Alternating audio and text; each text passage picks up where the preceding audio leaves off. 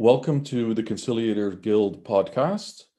We're going to be looking at the American withdrawal from Afghanistan as an opportunity to get some lessons learned, go a bit deeper into politics, and find out how better to do things, to put it as simply as possible.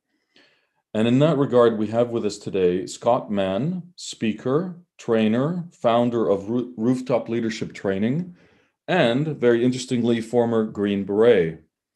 Scott, welcome to our podcast. Hey, thanks, John. Most welcome. And Scott, you served in Afghanistan. That's one of the reasons we have you here and we're speaking with you. There are many others, as I think it's going to become evident as we begin to speak. But you served there as a Green Beret, etc. So we are very much looking forward to hear your views on what you saw on the ground, everything that you learned about how things could have gone better. I'm sure it was a very difficult mission. We're in 2021, 20 years after 9/11. Your president has made a decision and it's done now. The withdrawal has happened. How do you now look at your presence in that country?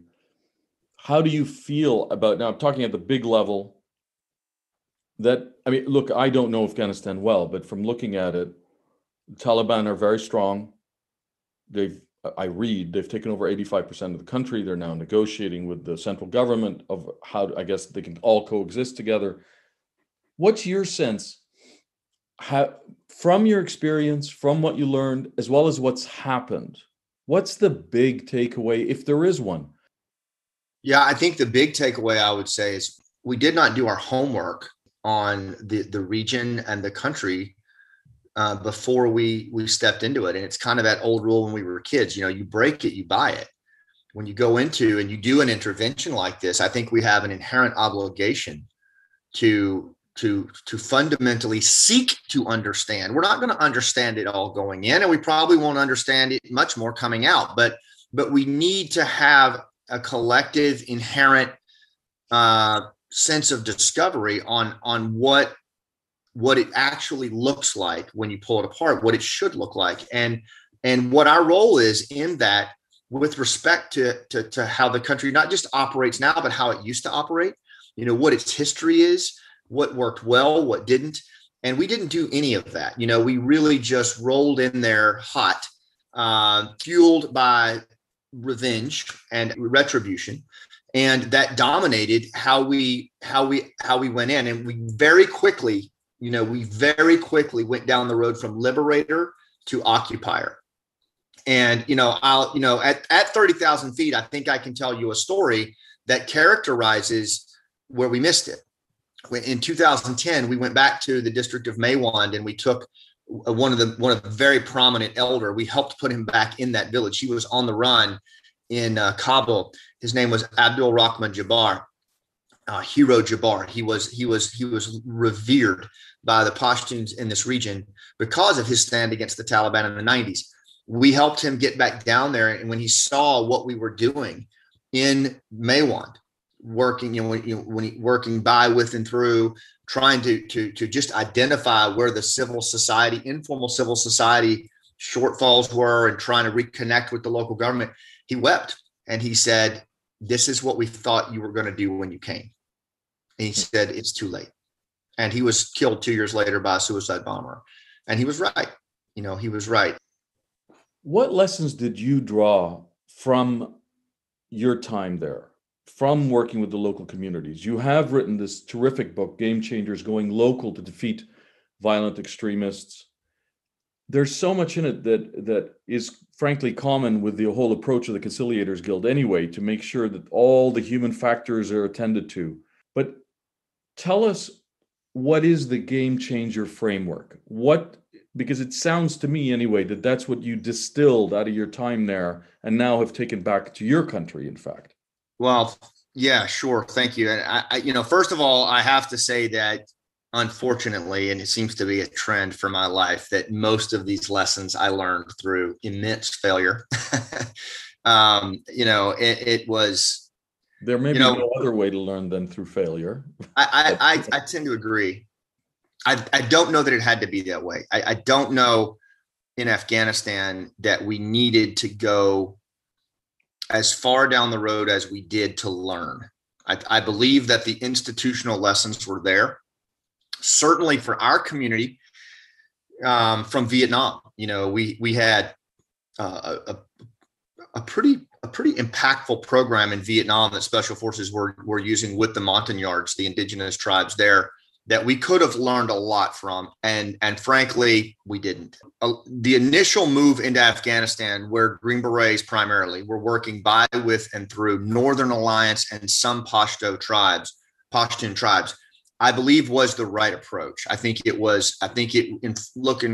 hindsight, it was the right way to go. However, I do think that we partnered with, at the time, what we thought were, the right leaders for example, in the Northern Alliance levels, men like Dostum and Atta. But it turns out that those men were also the very warlords that had led Afghanistan into this state of total disarray, and who had lost most of the trust with the rural Pashtun people and the rural Hazaras, Uzbeks, and Tajiks. So we partnered right out of the gate with warlords who helped us move the Taliban and Al-Qaeda out of the country. But then we positioned at a strategic and policy level those men as ministers and leaders of the country who had very little respect from the people who were living in the cauldron of the rural insurgency. I'll be honest with you, I don't know to this day that there is cognizance over that. Wow. I don't. Mind you, there are many stories I could also tell about diplomatic stories where there's a massive dissonance between high-level diplomacy and the realities of a country. Yeah. And unfortunately, these lessons, they revealed themselves to us, I think, what as often as the case is in this country known as the graveyard of empires, one incremental step, one painful step at a time, we started to see some of these things. But, we were living out in the rural areas, but mostly focused on, attrition, on surgical coercion, on trying to take the Taliban out of, because the Al-Qaeda was, for the most part at this point, was gone. They were pushed into Pakistan. And what you had remaining was the remnants of a rural insurgency, of Taliban holdovers that just needed to be mopped up, if you will. And that's where we kind of found ourselves.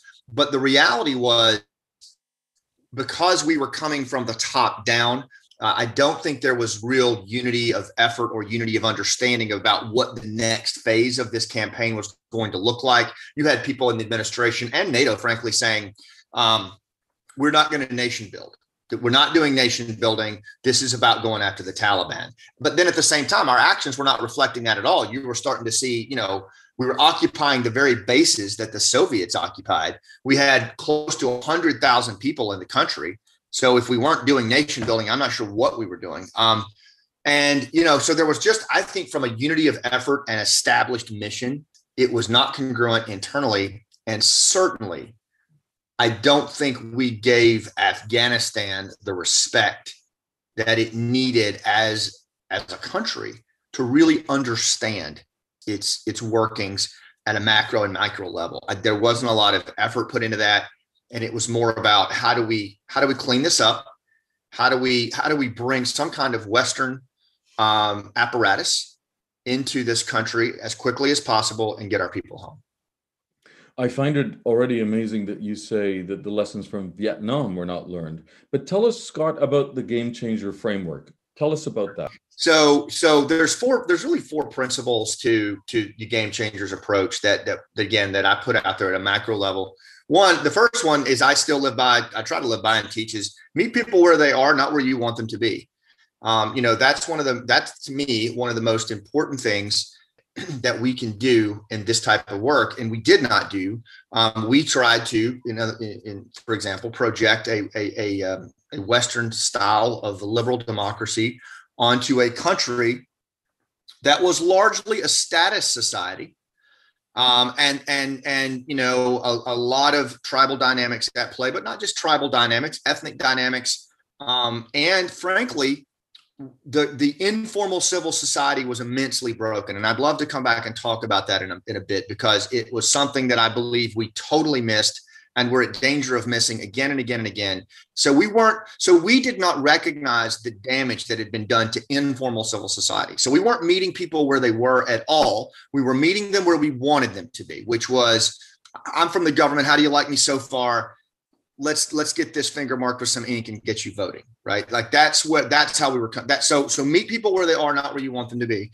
The second one is go local. You know, is what I found in terms of, if we're going to go into places that are at-risk societies, where violent extremism is trying to set up shop to project on a global level. Okay, so there are places, in my assessment, in the world where that are conducive to strategic safe haven for global violent extremists. So if you're going to counter those areas and make them inhospitable to that, I believe there is an approach that must be done that is both ground up and top down. And that's what I mean by the go local approach. I believe that has to come from both directions, and there has to be a local application. Without a local application that involves, you know, a more deliberate, collective buy-in from local populations, it won't work. It is actually going to go counter to anything that you try to do in terms of stabilizing an area or denying safe haven. It won't work. It is perceived as a move against an autonomous status society, and you actually become the dark part of the narrative. So that's the second one. The third one is what I call extreme collaboration. You know, I believe that we tend to operate in the defense community in a silo, but you know what? Everybody tends to. I think that in and out group behavior is one of those, you know, natural human behaviors. We are social creatures, and left to our own devices, we will form our own tribe. It doesn't matter what it is. We'll form our own groups, these groups, and those in-groups and out-groups will compete over resources and budget and mission and media attention as violently as any Pashtun confederation. Maybe worse, because we don't know who we are as much as they do in terms of those tribal behaviors. So extreme collaboration is essential if we're going to really apply any kind of meaningful capacity building or connections in these at-risk areas. We've got to get out of our own way. So when you say extreme collaboration, I presume you're saying between yourselves and the local communities. And what are some of the qualities of that extreme collaboration? Well, yes, absolutely, with ourselves and the local communities. However, I believe that cooperation, collaboration actually falls into the second principle of ground up, going local. I'm talking more about the diversity of participants, constituents in this complex arena that might be diplomacy, development, nonprofit organizations, media. You know, you've got all of these dogs and cats playing in this arena, all of them thinking that they have the market cornered on the right approach, and all of them loath to talk to another organization that they have their own biases against. And so you have all of these tensions that exist between the constituents that are all there to help in some kind of way. And it ends up becoming, I think, not only confusing and potentially dangerous, but very damaging to the local people who live there. And we don't show up in a way that best represents any kind of outside entity that's trying to make a difference. We show up as warring factions trying to fight over the same population that the insurgents are trying to fight for. And it's very unhelpful. And I think it can go to the extreme, and people suffer as a result of it. So how do you find a way to collaborate and build relationships where can we all agree, for example, that Afghan informal civil society is extremely damaged? We don't know the extent of the damage, And that if we collaborated and actually spoke to one another, we have the capability to be in places that other organizations could not be, shine a light on what that decimation looks like, and then hold space while other actors come in and perhaps lend a hand. But this implies a level of interagency, interorganizational cooperation that I only saw in my 23-year career one time. It was for about 18 months, and it was during this particular operation of village stability. There was that extreme collaboration for some period of time, and it was amazing. And so I decided to capture that. What triggered it? What helped make it happen? I think, well, we had leaders in place who really saw the need to talk to each other in a way that we had never done. And here's the other thing is I believe that the Green Beret population made a conscious decision to move off of those fire bases and live in these communities in a way that we had not done the entire war. And so we had access and placement inside these communities that really no one else had. Certainly not the diplomats, not the development folks. We were living there shoulder to shoulder in some of the worst, and by worst, I mean most dangerous places in the country. And I'll just give you a quick example. I got a phone call from one of the teams that was there. This gentleman was a team leader in Special Forces. He is a farmer. He had grown up farming, much like I did. He calls me, he says, "Sir, you're not going to believe this. You need to get on a chopper out here, what the farmers are doing in this community." So I flew out there, and he takes me out to this field, and the young farmers, the young Afghan men are killing the earthworms with their thumb. They're on their hands and knees in a line, killing the earthworms. And, I was baffled by that. And so we brought out several folks from USDA, U.S. Department of Agriculture, which that had never happened before. We brought them out there. We provided a place for them to live for 3 weeks, and they really dug into this and did extension work, basically agricultural extension work. And what they learned was, by piecing it together, was that the institutional knowledge of farming had always been passed down through oral storytelling.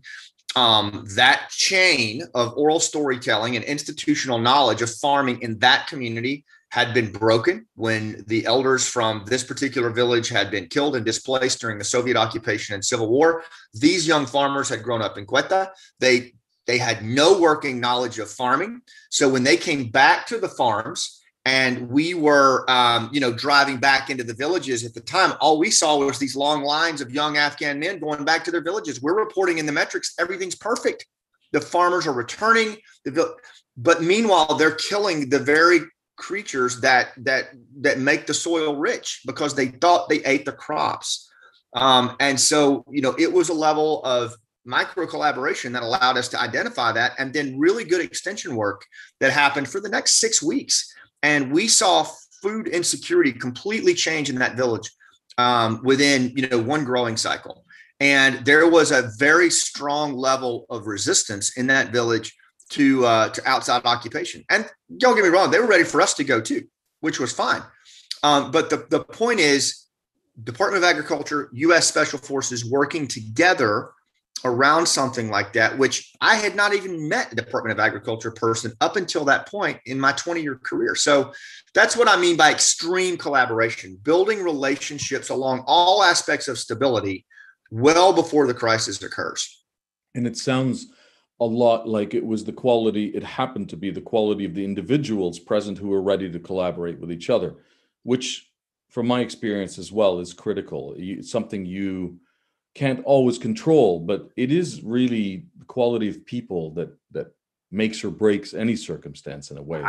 I talk about that in the book. I think there's two levels to it. One is having an expeditionary mindset, willing to get out of the embassy, willing to get out of the consulate, willing to get out of the city, go where the pavement ends and spend time there where there's no running water, and just really live there, or at least immerse in it. The other thing is just a mindset that you you don't know a lot about what's happening, and that the only way you're going to truly know a lot is to stand shoulder to shoulder with other people who are trying to figure it out too, and trust that. And I don't see much of that these days in that kind of work. I don't in any community. And then the final one is tell a story that sticks. This is I believe that I'm a storyteller. I've become extremely fond of storytelling in the last decade, but I found that our narrative, at a meta level and also at a micro level, our storytelling capability was non-existent in this campaign, and the Taliban's storytelling capability was phenomenal. I really want to discuss this whole story idea with you, Scott. But before going there, there's something else. You mention it in your book, and it's a special interest of mine as well in my own work, more as a diplomat and mediator. My sense is that we're not realistic in politics, in international relations, about time. The amount of time it takes to get anything done, the varying amounts of time that it takes to get A done versus B. Of course, all of this is not helped by the accelerated, almost panicked and maniacal technological world that we live in today. Yeah. But you mentioned that. I mean, I can't imagine doing bottom-up work where you're dealing with human beings who need time to learn. It's as simple as that, or to even get to know you, never mind learn. I really think that even though human learning does take a lot of time, that pun intended, a lot of us really need to get our minds around the fact that good politics, good human relations and politics need to be permitted space and time to occur beyond electoral cycles, beyond mission objectives, beyond manipulating the public. Can you comment a bit about that before we move on to stories? Yeah, it's a real problem because I served under, I think it was 4 administrations in this war, which is unbelievable.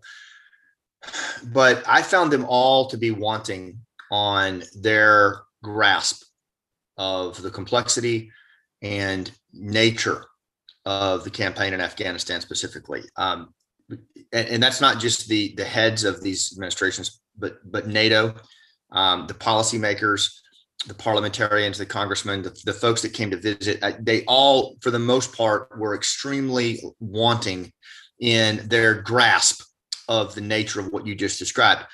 But as a whole, I think as a coalition, I think we missed it too. Henry Maine, gosh, I guess it was in the late 1800s. He described, 2 societies, contract society and status society. And I talk about these, I think it's in chapter 3 of Game Changers, but I think it's important that we understand that, status society, derives from, really, we all come from this, is a nomadic hunter-gatherer society where the timeless aspects of honor and shame and hospitality and vengeance and feud, the dark sides and the light sides of our human endeavors and our relationships exist. We are status creatures. And that's where we all come from. And then contract society is a relatively new, society that was built on the shoulders of status society when we became sedentary about 10,000 years ago, and we started domesticating animals and speaking language.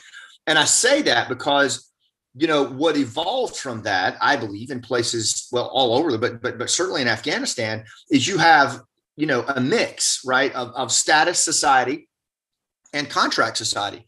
And because in the West, we have largely grown up in contract society, there's not much left of status society, and frankly, our own hubris to think that we are no longer connected to our status roots. We're not even aware of it. We're not even aware of those realities that you and so many others in the human givens world talk about. So we go into these places, right? These largely status societies where the pavement ends, like southern Afghanistan, and we project the aspects of a contract society, which is emphasis on the individual, punitive justice, free market, and these are all things that we've become accustomed to and we feel comfortable with. But in a status society where the group dynamic dominates everything, for example, where, the elders of a jirga are how, business gets done, how participatory development happens, conflicts are resolved. When you go in and you advocate a liberal democracy, you are in essence advancing the idea of individualism over the collective. So you just gave the Taliban their narrative.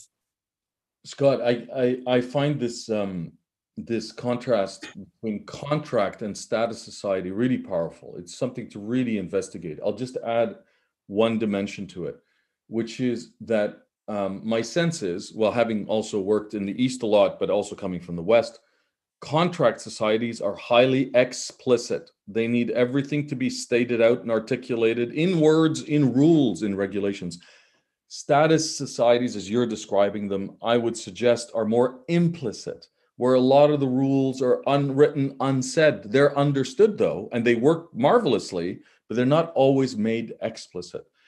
This also, all of it relates to some fantastic work done by Ian McGilchrist about the way our left and right brain works. Very quickly, the left brain is much more explicit and needs to categorize everything, the West. And the right brain is more implicit and is willing to accept the unsaid. In fact, it gives it a lot of value. It's a great point. And, I read Ian's book, and much like my work with you, I just really wish we had known each other 10 years ago, because I think it would have helped inform a lot of things that we were seeing, but we couldn't put a language to it. We couldn't put a grammar to it. We couldn't be explicit about it. But the other thing about that implicit nature of these outlying areas was we didn't know what to do with that. We saw these, for example, the code in Pashtun society is known as Pashtunwali. It is an oral code of behavior. But every status society has some code like this. And we really, John, if I'm being honest, we did not understand or even respect the informal civil society code that governed how business was done. But neither did Kabul, neither did the embassy, neither did the West. So there wasn't even really, it wasn't even thought of, it was almost viewed as primal or savage or not appropriate for what we were trying to do in the country, when in reality, it was, looking back, it was the most legitimate form of governance, development, and security.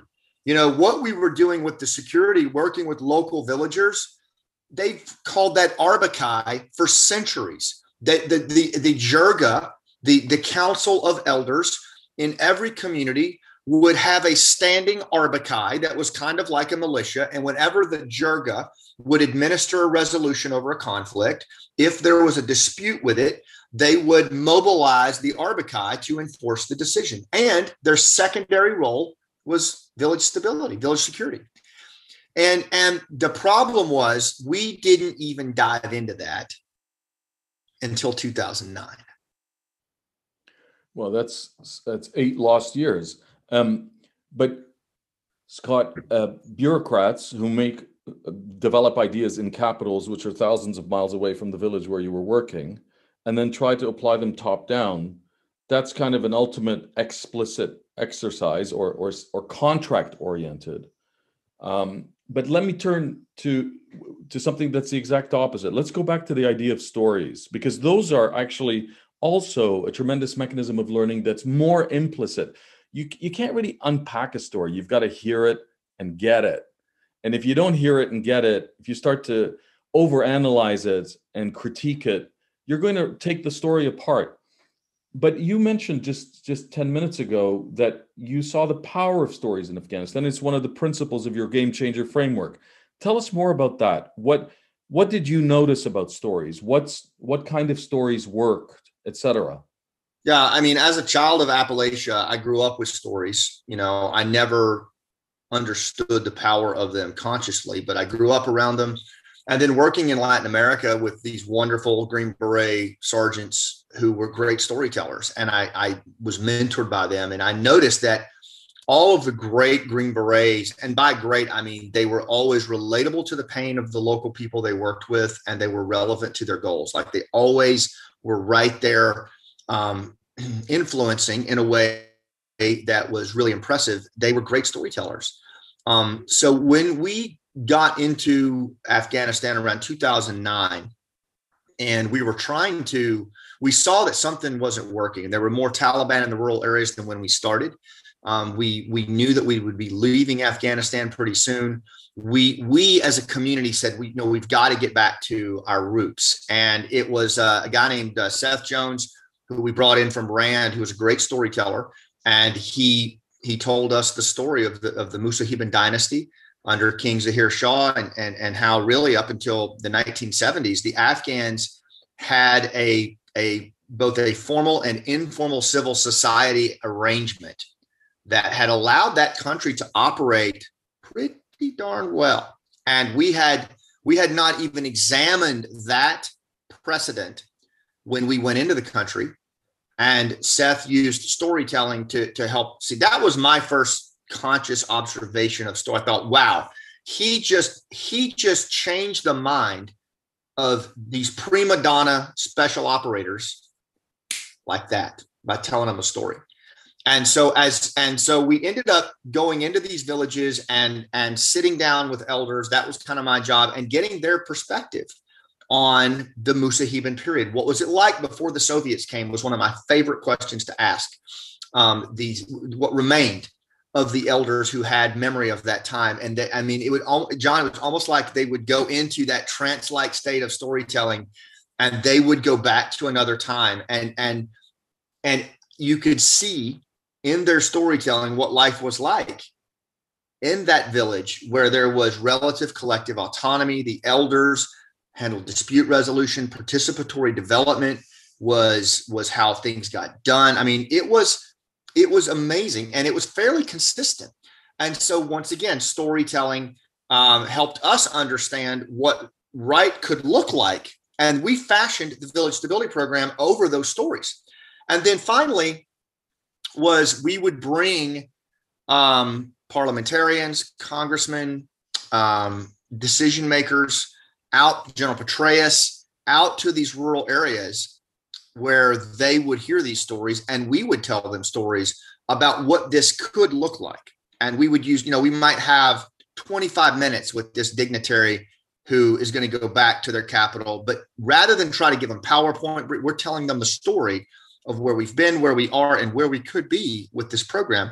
And it shifted. I mean, it went to a plan that was hatched on a napkin in a bar in Pentagon City to a $500 million program funded by Congress. And I'm convinced that it was the narrative, it was the storytelling that happened. Here's where we failed. We did not establish an effective narrative of how this work with Afghanistan would go over the long term. In other words, we didn't paint the picture one stroke at a time through story of what was required of different administrations, different bureaucrats to, as you say, go at the pace of the population. Give us the space we need. This society has been at war for 40 years. We're going to have to help them establish relationships with each other, with us. There's villages where there's no dispute resolution capability. The Taliban are doing it all. It's going to take decades. We didn't tell that story. And as a result, there was no narrative to inform the decision-making inside the Beltway and inside NATO headquarters. And so they created their own. And it was the narrative of, short-term gain. It was transactional, explicit. And you see what's happening right now. The withdrawals are a result of that. And probably a lot of inside the Beltway negotiations and over 1 million issues beyond Afghanistan. Capacity building, working with other nations to address informal civil society issues and civil society issues, I still believe is a noble endeavor. I do. I believe that there's a way to do it. I believe that there are nations that legitimately want and need that assistance. I think there's a way to do it respectfully, but we have to respect the workings of both contract and status society and understand how they have interlocked over the years. And until we do that, I think we should be very careful about intervening anywhere, because the odds are we're going to do more harm than good. Well, I couldn't agree with you more. And the way I put it, I'm just reflecting back in my own language, is that governments, policy level, development level, international organizations need to be more bifocal when they look at these things. Yes, you have to have plans. Yes, you have to have regulations, policies, objectives, which are all explicit. But you've kind of got to learn a lot more to see the world from the other side, the bifocal, which is a much more implicit understanding of human nature, of human needs, of a larger context, of culture, as you've been saying. You know, I find a lot of people would agree with what you and I are saying, but it doesn't get implemented. People forget it as soon as the action kicks in. They forget what you and I are both saying. At the Conciliators Guild, we're really putting an emphasis on that, on the need to kind of balance between, you know, there's so many metaphors between left and right brain, between status, contract society and status society. There, very simply, to get a bigger picture, more information in as one conducts any political or policy operation. Scott, this has been, I think, fantastic. I've certainly learned a lot in speaking to you right now. Before we leave, I would like to take it back home, though.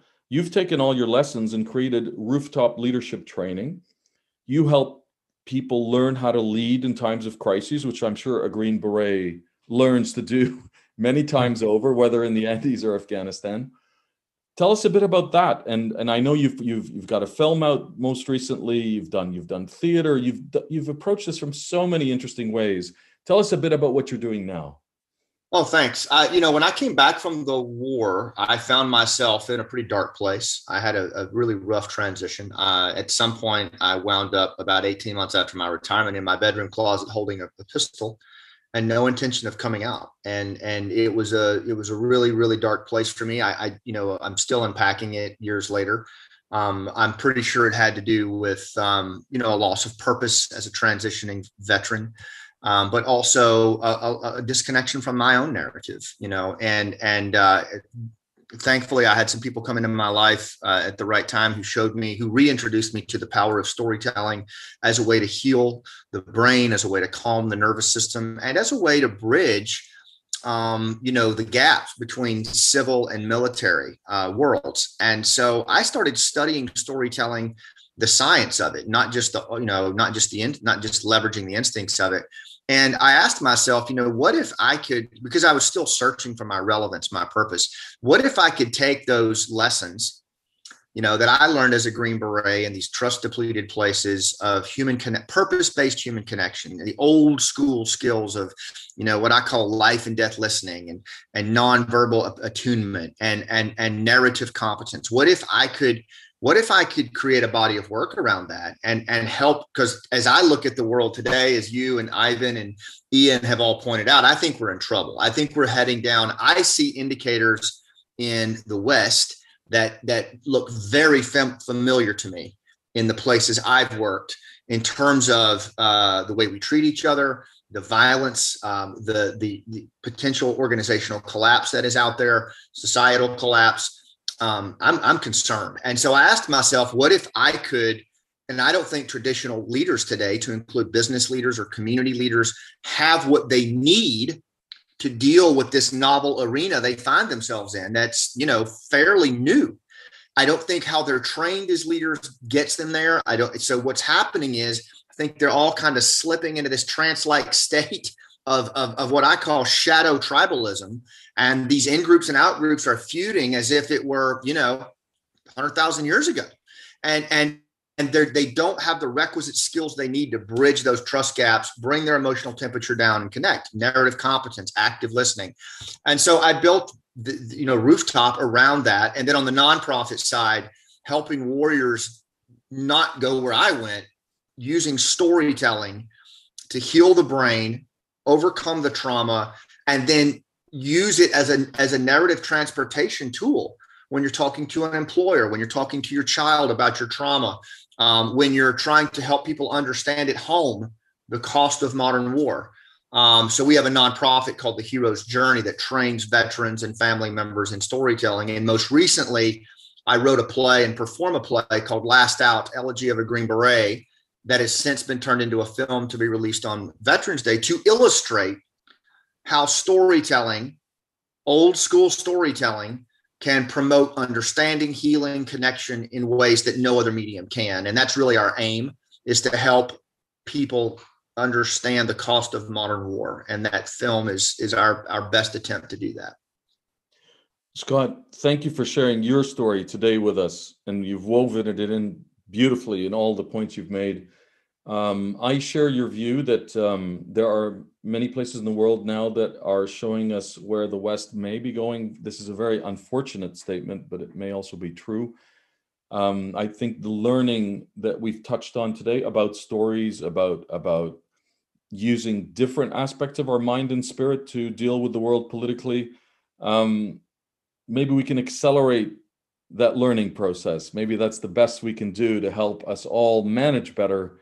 Because I do think on a positive note that most people do want a better life and to manage things better if they could just maybe slow down their time on Twitter and all the distractions that we all live with every day. But Scott, this was fantastic. I really appreciate your time.